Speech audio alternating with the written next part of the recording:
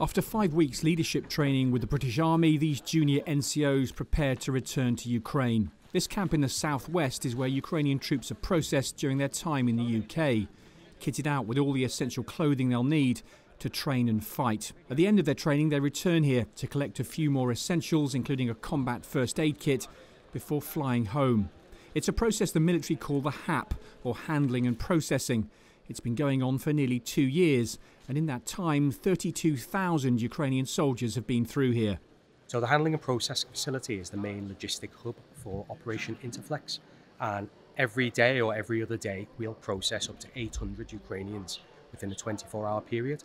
So my soldiers will pick them up from the airhead, bring them back to this facility, we'll feed and accommodate them overnight, and then the following day, we'll give them a full black bag kit issue. So that's 65 to 70 items, everything that a soldier would need to do week 1, day 1 of basic training. Oh, they're immensely grateful. I mean, the kit that we give them is first class kit, battle winning. It'll protect them if they're in a firefight, really good quality kit. So yeah, they're extraordinarily grateful. This is a tri-service operation with dozens of Army, RAF and Royal Navy personnel working shoulder to shoulder. It's overseen by 156 Regiment Royal Logistic Corps, a reserve supply regiment based in the northwest. In these warehouses, they stock up to 3.5 million items of kit, handing out 13,000 of them to every Ukrainian course that comes through. I worked for Tool Station as a supervisor during my day job, mobilised here until at least March, and I've been in the reserves for 36 years, man and boy. Okay. You see 200 people coming through and then you think, tomorrow these guys are going to be facing the battle, so to speak, then you think, so, yeah, that's when it kind of hits a little bit, yeah. A lot of them come through and, you know, they couldn't be nicer. They're ever so polite. I don't even think they could put into words how grateful they are of the work that we're doing, helping them. Sounds like you've got a lot of admiration for them. 100%, yeah. They're very brave, very brave. In the camp cookhouse, the HAP organised a festive send-off. British military chefs producing hundreds of traditional Ukrainian meals.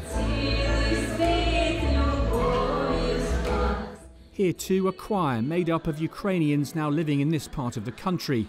This is the first time Ukraine has celebrated Christmas Day on December the 25th, after President Zelensky signed a new law abandoning the Russian Orthodox date of December 7th in favour of the Western calendar. Performing the blessing were priests from the Ukrainian cathedral in London. Most of these men have already seen months of frontline combat and lost countless comrades.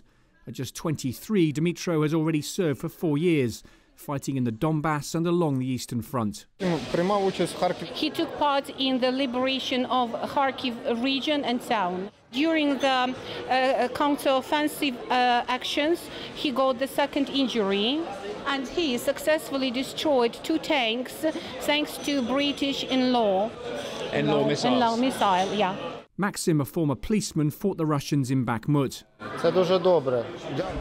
Yeah, he's obviously very grateful to British for all the help that's been. It sort of helps keep up morale, knowing that there is someone there supporting you. And it's obviously very good for the new recruits to understand what it's like to be in the military and to gain that experience. However, the practice then comes when they're on the front lines in Ukraine.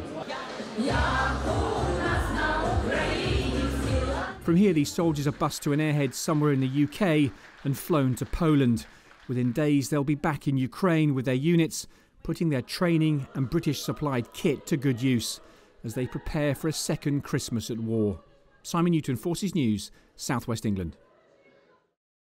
Thanks for watching. For more from Forces News, like and subscribe to our channel.